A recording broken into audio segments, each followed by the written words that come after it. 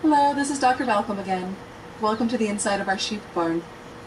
This barn is divided into two main areas, a set of two large pens that you see here, and a small room full of what are called lambing jugs, which are labor birthing nursery areas for ewes and their young lambs.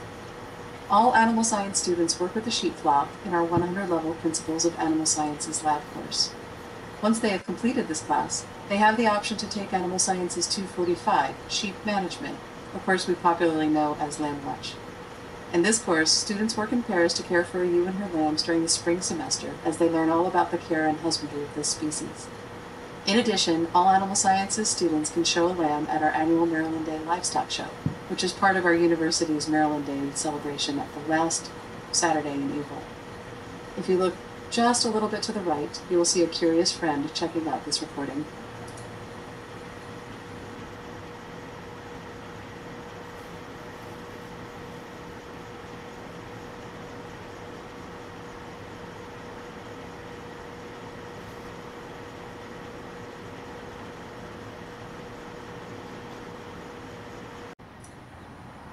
In this room are our lambing jugs, which are typically quite busy in February when our new lambs are born.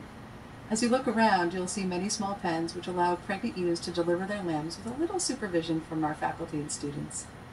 The ewes are left to care for their lambs for a few days after lambing, and then they are housed with their lambs and the other ewes and lambs in one of the pens in the main barn.